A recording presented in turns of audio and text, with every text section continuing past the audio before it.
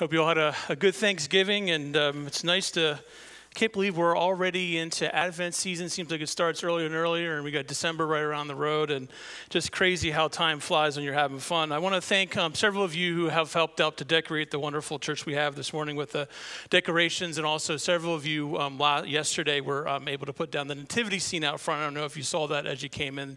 Great job on that. So I just wanted to thank you so much for doing the decorating and the work that goes into that and the time in the busy holiday season. So we just want to say thank you for that.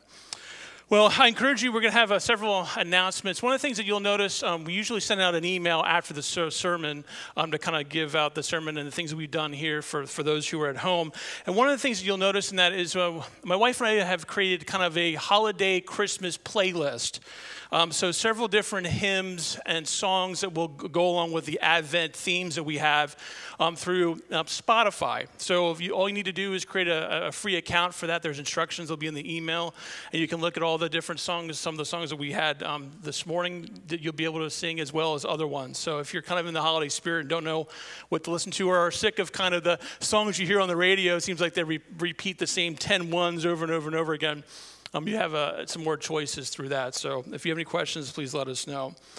So today we're going to be getting a new series on Advent called an Advent Playlist. And we're going to be focusing a lot on the different hymns that we usually sing during the Advent season and talking about the purpose of tracing them out, helping us to understand why we sing the songs we sing or should be singing or want to sing or whatever during the holiday season. And so Advent is this time of celebration, of anticipating the birth of Jesus. And so everything is kind of geared towards that. We just looked at a sermon series on Colossians that we finished up last week, which was really pointing towards that Jesus is the supreme and cosmic influence and significance for the world. And now we are focusing more towards that as we get into the Advent season with the anticipation of celebrating his birth on Christmas. So the songs that we'll hear through the videos and all that are kind of giving us a theology of what it means to worship during the Advent season. And so part of our expressions will be things like hope, peace, joy, love, things like that as we wait for to celebrate Christ's coming at his birth on Christmas. So today we're going to be focusing on the hymn, O Come, Immanuel, that you heard right before the sermon, and the passage in the scriptures that inspired it. And so if you have a Bible or you would like to, you have a cell phone, no matter, you can use that or anything that you brought with you. We're going to be looking at Isaiah 7, starting in verse 10. Let me read that to you. In verse 10, Isaiah says, Then the Lord spoke again to Ahaz. Ask for a sign from the Lord your God. It can be as deep as Sheol or as high as heaven. But Ahaz replied, I will not ask, I will not test the Lord. Isaiah said, Listen, house of David, is it not enough for you to try the patience of men? Will you also try the patience of my God? Therefore, the Lord himself will give you a sign. See, the virgin will conceive, have a son, and name him Immanuel. By the time he learns to reject what is bad and choose what is good, he will be eating curds and honey. For before the boy knows to reject what is bad and choose what is good, the land of the two kings you dread will be abandoned. The Lord will bring on you your people and your father's house, such a time as has never been since Ephraim separated from Judah. He will bring the king of Assyria. Let us pray.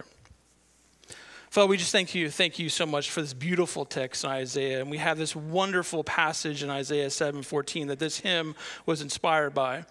And we are looking forward to what you have in store for us and that we can focus on this amazing passage about the promise that one day that Jesus will come, the Messiah will come and bring everything right and make all things good because of his work.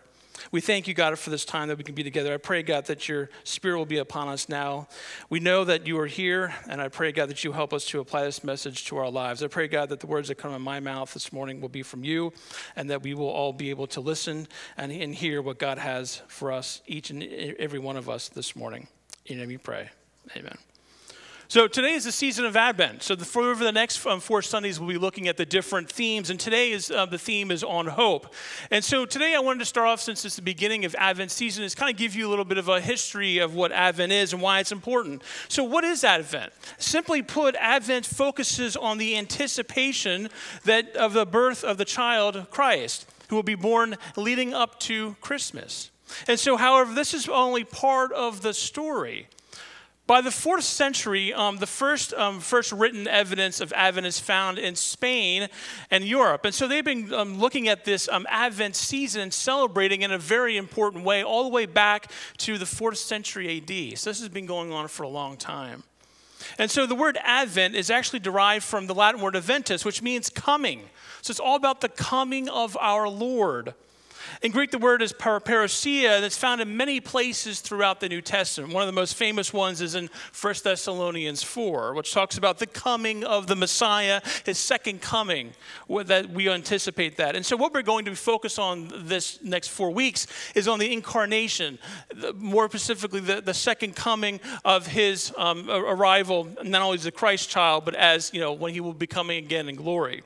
So throughout church history, the Advent candle came to represent the light of Christ into the dark world.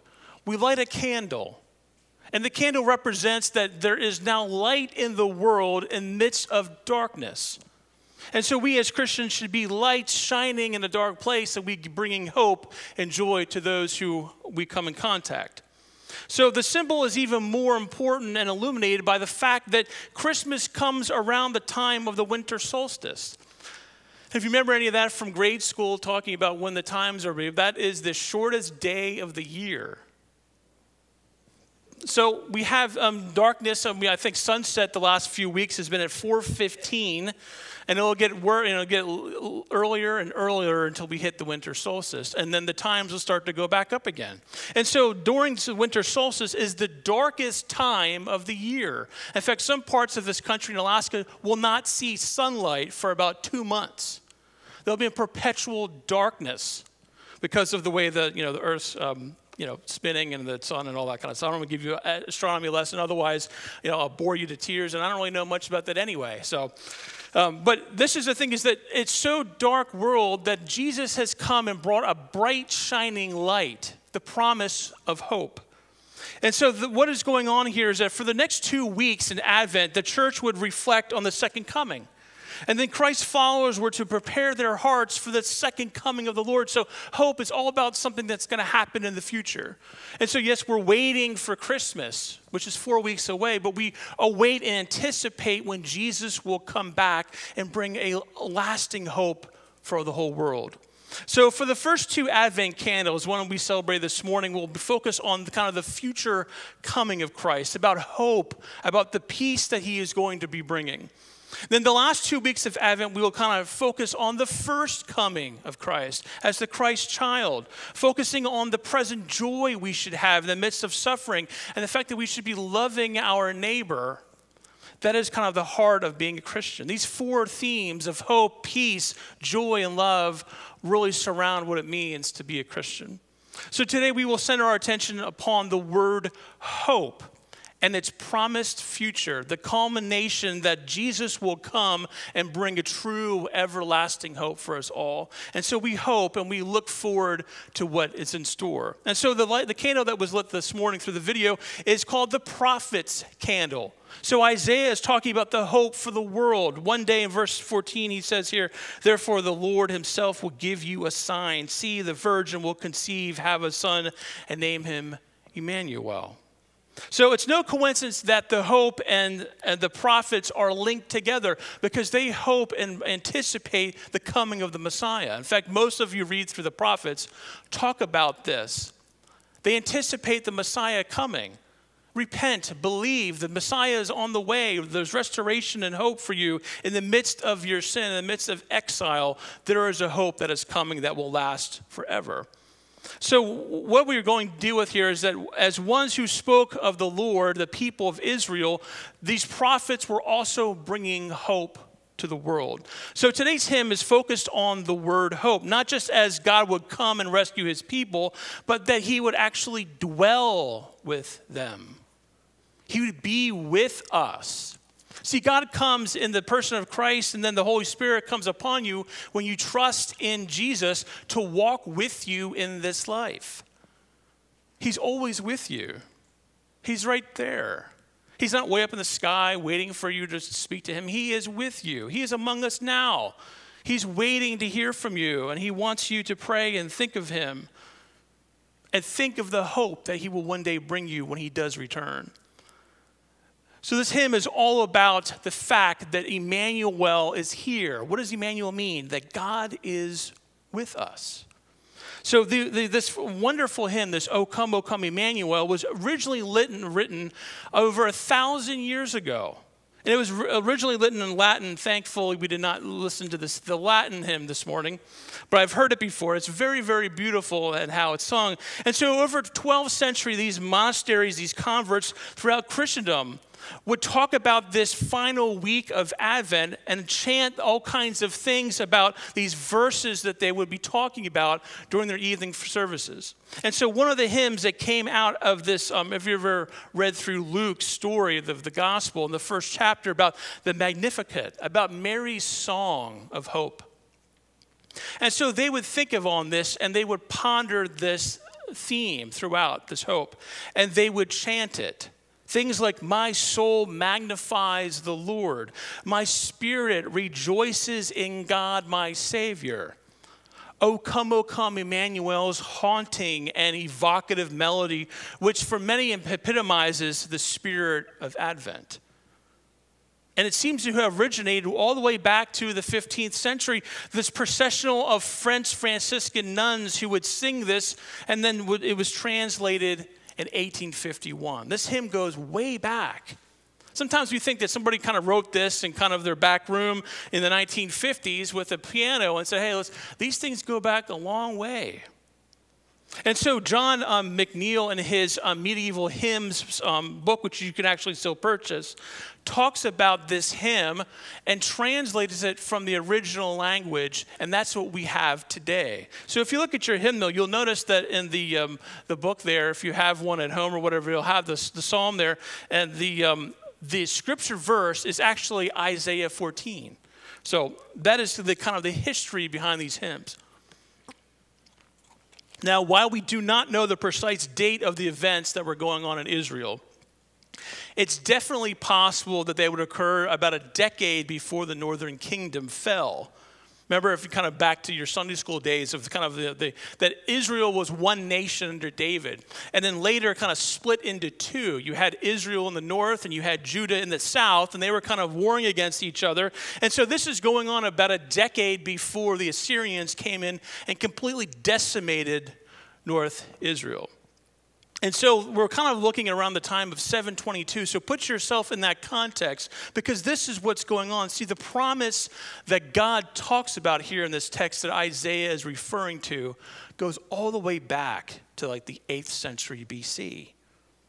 So remember, around this time, you had the split of the two kingdoms. And so you had this evil king in Judah, the king Ahaz. And so he's looking for help because he's getting attacked from two different warring enemies. From Syria and then Israel from the north want to just completely destroy Judah. And so what is Ahaz trying to do here? He's looking for help. He's a king about to be attacked. And so what does he do? He reaches out to another nation that actually is one of his enemies, Assyria, to help him fight this other two kingdoms that are coming against him. So what has happened here is you have Syria and Israel who are attacking Judah, and with the express purpose that they wanted to get rid of Ahaz and put someone named Tabel on the throne in his place. Look at verse 6 of chapter 7. They said, let us go up against Judah, terrorize it, and conquer it for ourselves. Then we can install Tabel's son as king in it. They wanted to install their own puppet king there so they could do whatever they wanted in Judah. Somebody would come in and conquer that area and set up a puppet king so they would have now three nations that would become one, which would allow the Syrians then to come in and decimate North Israel. So what they were doing is they were waiting for what was going to happen here. And so they wanted to remove Ahaz from the throne because of his unwillingness to join their coalition. Be like kind of a country saying, well, we're not going to be with you unless you join our coalition. And if you don't join our coalition, then we are going to invade you. So what is going on here is that they intended to do what? To install this puppet king who would be able to be more easily manipulated. This is all about kings trying to get land. And this is the context which Isaiah is coming into. See, these passages that sometimes we read, and we read out of context to talk about the Immanuel, son of God, that the virgin will be born, and he will be born, in Bethlehem, and he will be Immanuel, God with us. We think, where did that come from? Well, this is the context where it's coming from. So Ahaz and his cabinet are terrified about what may happen. They are so frightened that the text says they were what? Verse 2. When he became known to the house of David and Aram, had occupied Ephraim, the heart of Ahaz and the hearts of his people trembled like trees of a forest shaking in the wind.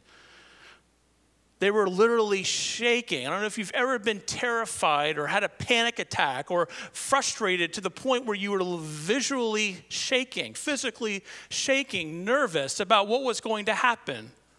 Terrified. This is what Ahaz and his cabinet are doing. What is going on here? Our nation is about to be destroyed. So meanwhile, the prophet Isaiah is trying to encourage Ahaz to do what? Trust in the Lord. Trust in him. Trust that he will restore you. Trust that he will be able to get you through this. And God does not want them to trust in the wisdom of man, but trust in him. See, Ahaz is basically saying here, well, I'm not going to trust in God. I am going to take matters into my own hands, and I am going to do whatever I think is best because I am the king. And the king knows everything. So therefore, I am going to do whatever I want because I am king and I am all wise. So Isaiah knows about what Ahaz is going to do, and he wants the king of Ahaz to know that there will be severe consequences for not trusting in God. Fine, if you don't want to trust in God, here is what is going to happen. As one commentator has pointed out, the prophet Isaiah wants King Ahaz to remember one thing, that God, the Holy One of Israel, is great enough and wise enough that he can be trusted. It's kind of like when we put our trust in someone, we usually look to them and we know, hey, this is a person that I can trust. I've gone to this person before. They've always been there for me. They never tell me lies. They never tell me fake stories. They never give me half the truth. They're always there for me. They're wise. They're a position of good character and maybe a great reputation. And so I can trust in them. And so Isaiah is pleading with the king Ahaz, you can go to God. He's trustworthy. He's always been there for you. So what happens is that you have this hope for the kingdom if Ahaz would just kind of come to his senses and trust in the Lord. However, King Ahaz would rather trust his own country into another known enemy, Assyria, to deliver him from these other two nations of Syria and Israel that are kind of trying to destroy him. So he's looking towards another enemy to help him solve his problem of how is he going to keep his nation together. So this is what's going on. Rather than trusting in the Lord who is all-knowing and powerful, he trusts in another enemy of his, hoping that they will, in their good promises, come and help Ahaz. Little does he know that Assyria wants to defeat Judah and is using northern Israel and Judah, and the kingdom of Syria to come and kill him and destroy the kingdom. So Isaiah replies to King Ahaz, his stubbornness, with a sign from God of Immanuel saying, God is with us. He is with you. This whole chapter of Isaiah 7 is broken down into two parts about Isaiah's call to King Ahaz to trust in the Lord. The second part is all about this sign of Immanuel, that in the first 9 verses of Isaiah 7, Isaiah encourages Ahaz to stand firm in the faith and trust in the Lord. Look what he says in verse 3.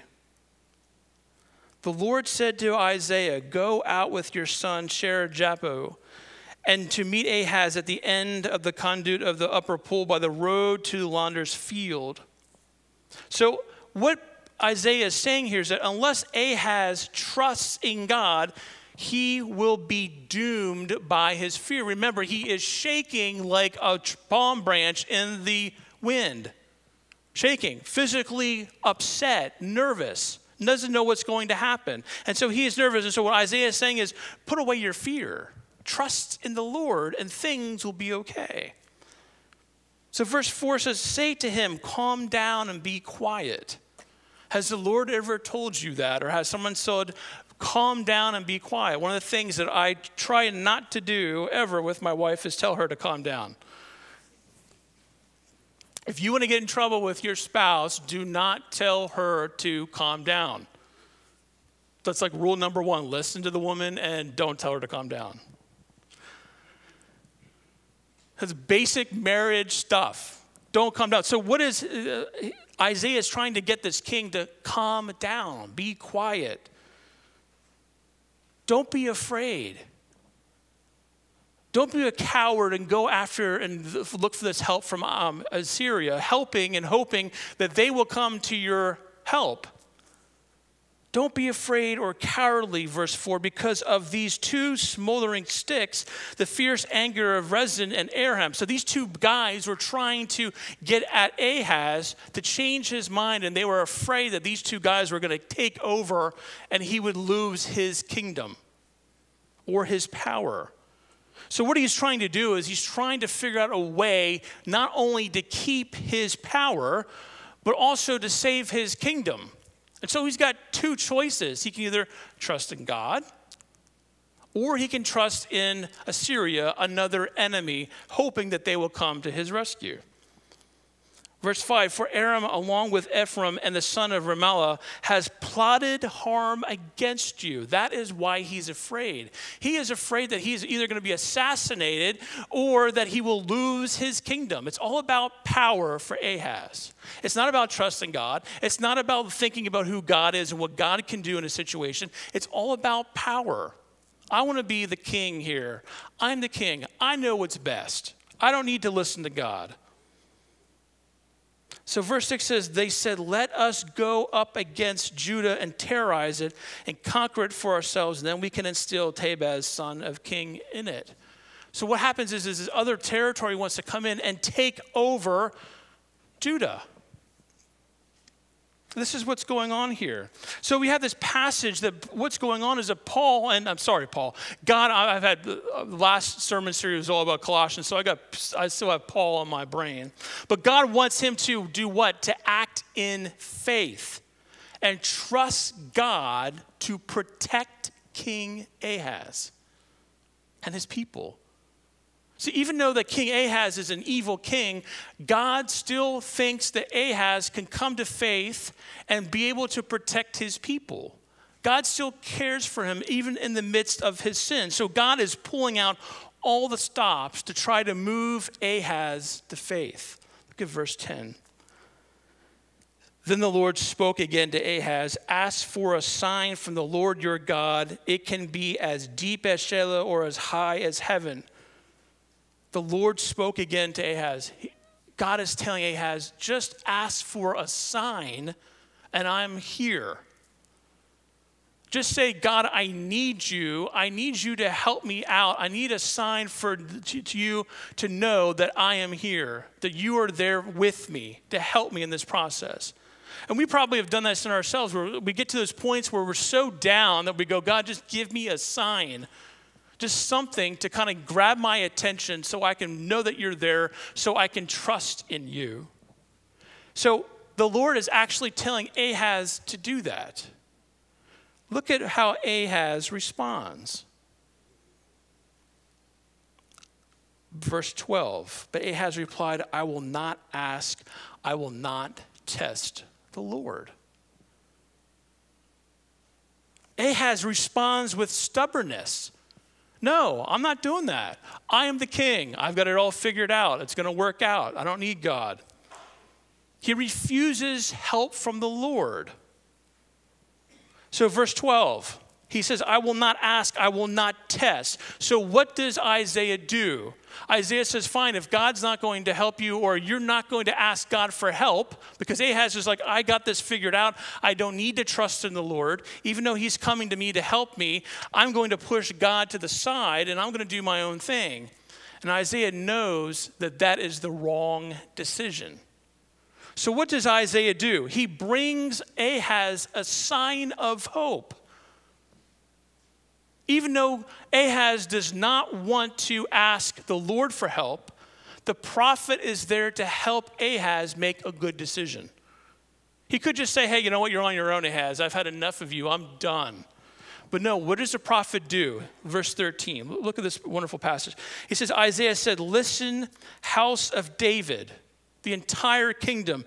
Is it not enough for you to try patience of men? Will you also try the patience of my God? Why are you going after this other kingdom to ask for help when he is a known enemy?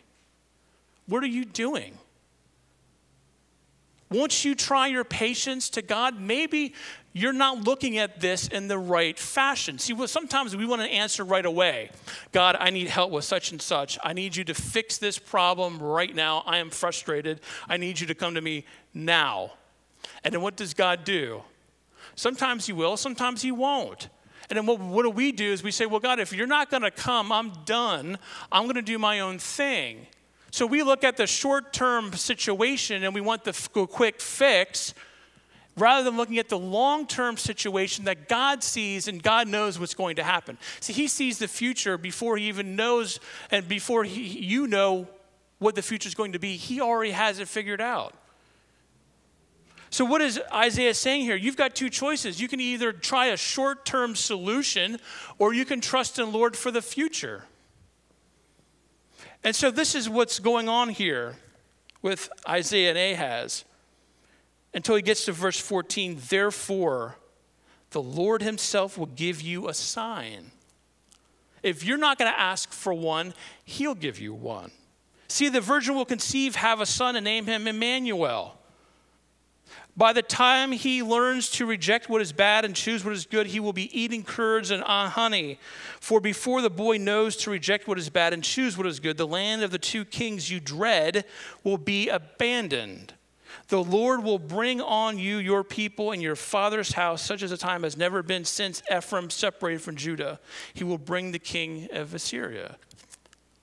Isaiah is basically giving them a sign and saying, the king, you have a present situation.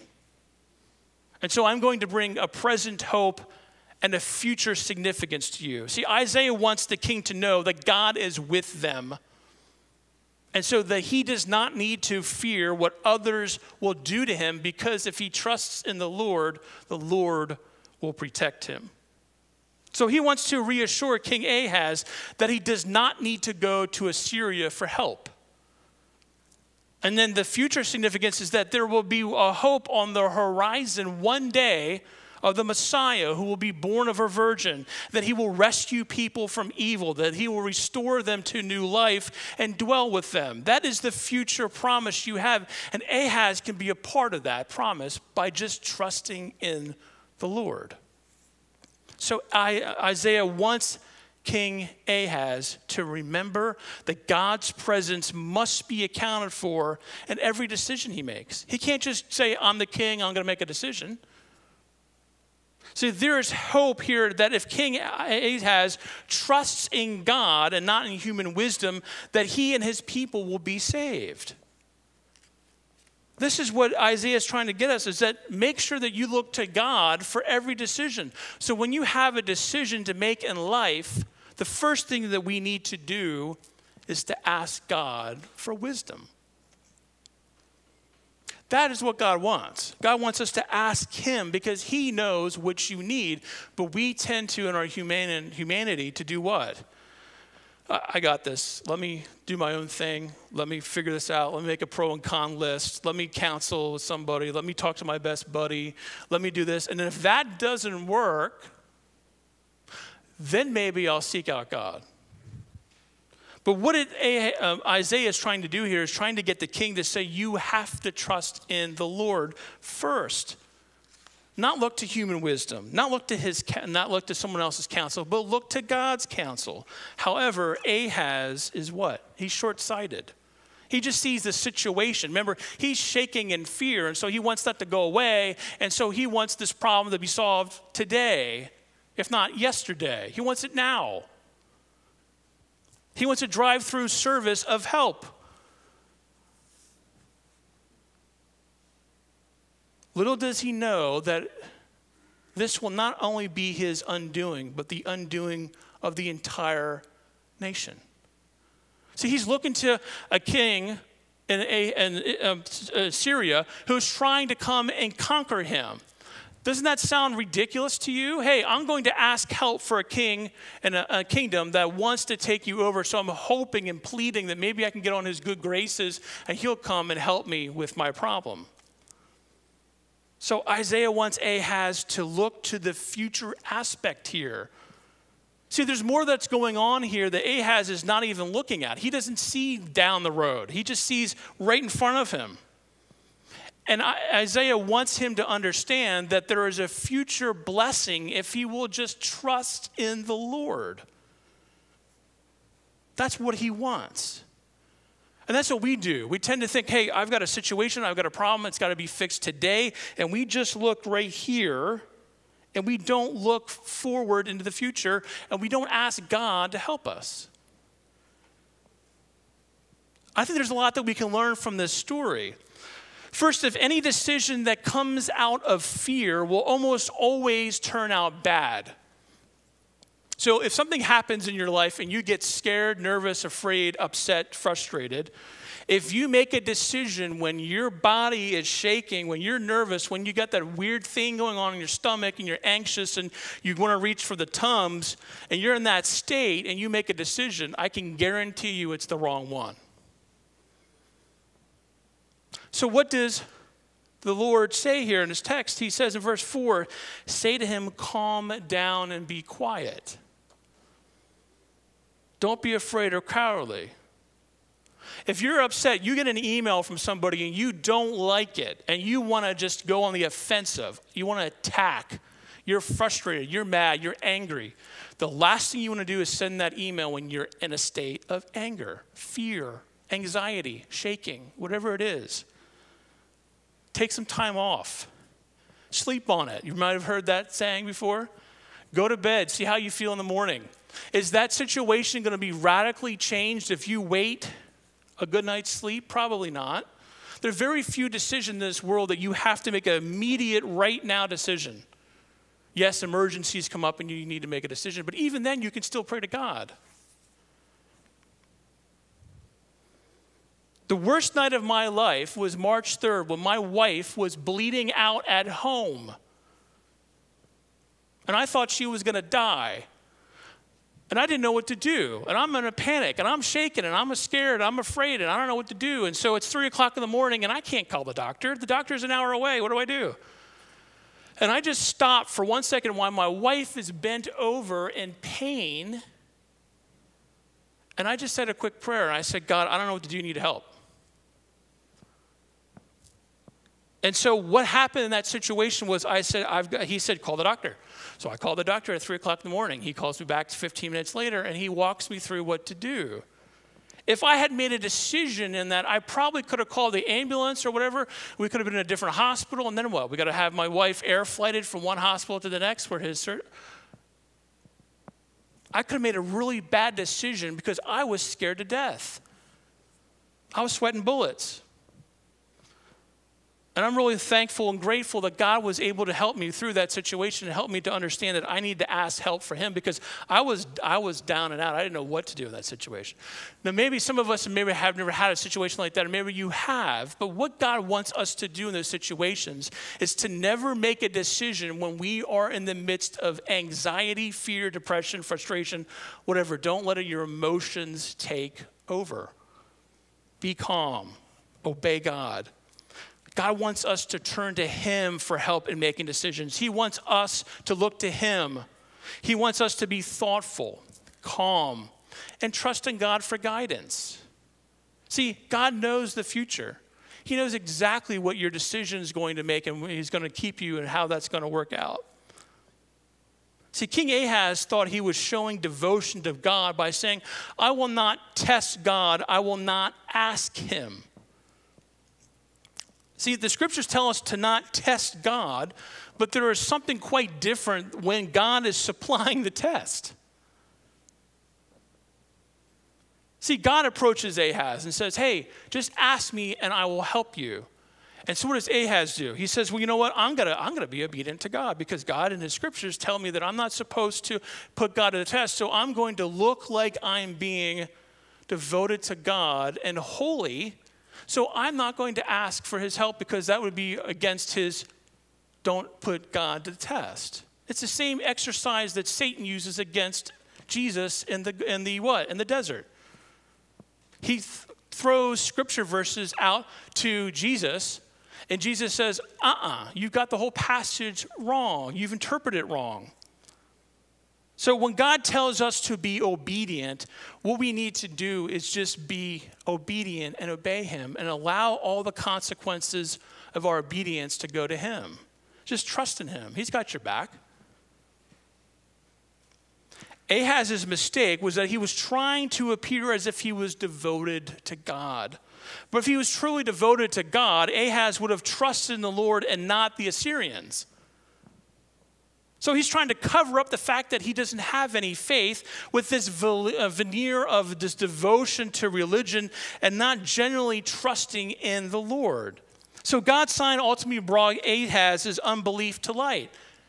Signs confirm faith. So what did God do? God says, Ahaz, trust in me. And Ahaz says, Well, now I know that Ahaz has never cared for me.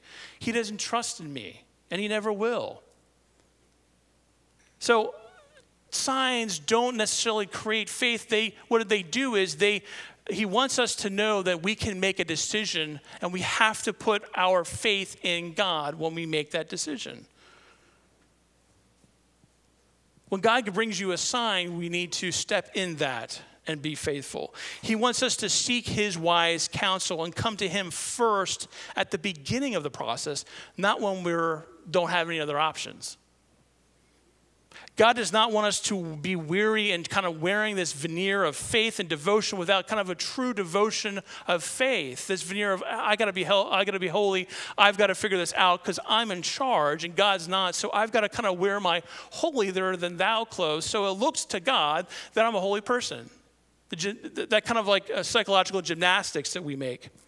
And so we may say, well, hey, going to church is important, and doing daily devotions and striving to be have a godly life and being a person of integrity, and all those things are vitally important to the faith.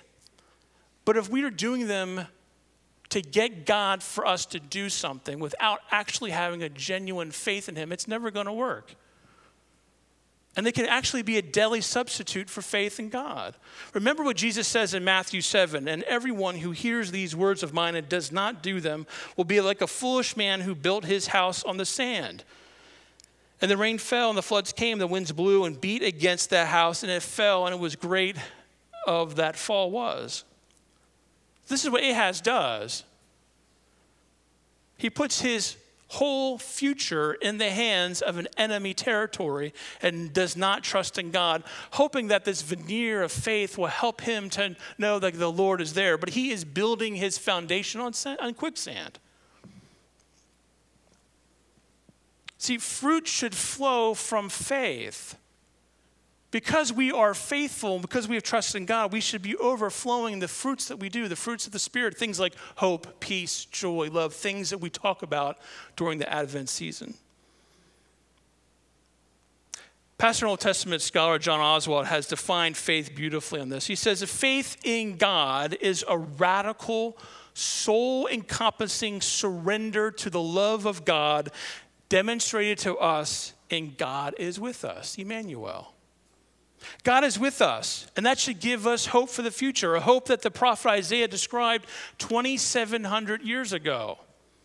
And in this same hope that inspired this great hymn, O come, Immanuel, through the person of Jesus, we no longer are alone. We have someone who is with us. God is with us in Christ.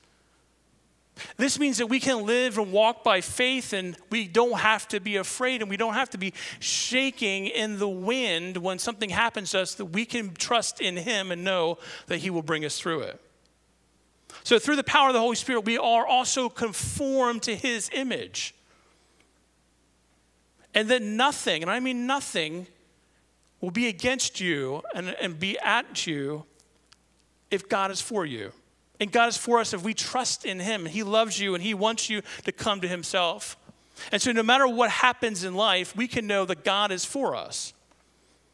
So while we can be hurt physically and emotionally, and some of us may have been hurt physically or emotionally, maybe this has happened recently, but that hurt does not have to have eternal consequences.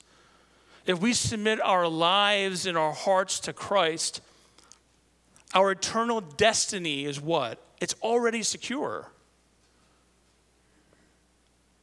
No other human being can change that. No matter what they do to you, they cannot change your eternal destiny. So while we face the possibility of harm in this life by the hands of others, we will ultimately be saved, and we place our hope in that. We live by the fact that our Immanuel has done what? Has defeated death through the resurrection. And we wait for Jesus' second coming, knowing that he will bring light, future light to a dark world that will change everything that's going on in our lives. And some of us may be living in a dark world right now, in our own little bubbles of life. Things that are not going the way we hope, or maybe we're under attack by all kinds of other people or whatever the situation is, and we feel like we're living in a dark world, and we don't know if there's hope on the horizon, but in Jesus we know the Immanuel is with us. As the hymn describes, O come, Immanuel, and ransom captive Israel that mourns in lonely exile here until the Son of God appears. Rejoice, rejoice, Immanuel shall come to thee, O Israel. So during this Advent season, we can live in hope because our Immanuel is with us. Let us pray. Father, we are so thankful for the fact that you're with us and you're always there, and we can always look to you for the things that we need in this life, God. And there's so many of us right now who are going through a lot in the midst of this crazy world, God. And I just pray, God, that you will keep us safe and sound and that we will continue to trust in you. For any of us that are here today or will be hearing this message later this afternoon or whenever they feel that they have time to listen, I just pray, God, that some of them may not know you. And some of them may have not trusted in you. And so I pray, God, that today that the Spirit will be upon them, that they'll be able to trust in you. And if you're wondering, how do I become a Christian? How do I trust in God now and in the future? All you need to do with me right now is pray this prayer. Father, I've made a mess of my life, and I don't know what's going on, and I feel that I have done things that I'm ashamed of, and I feel like I am a sinner, and I ask you for forgiveness. And I want to trust in you today for my salvation, and I want to look to you for the future for it as well. And God, I hope and pray that you will be with me now and that you'll walk with me in this life and help me to be the person that you want me to be in Christ. If you have prayed that prayer today, you are a child of God. And I ask that you will talk to somebody, talk to me, talk to Elder, talk to anyone who is a Christian, and tell them about it so that we can walk with you and bring you up in the body of Christ. God, we thank you for this many wonderful blessings you've given us today. And I pray, God, that we will continue to focus on you as we walk through the Advent season together. In your name we pray. Amen.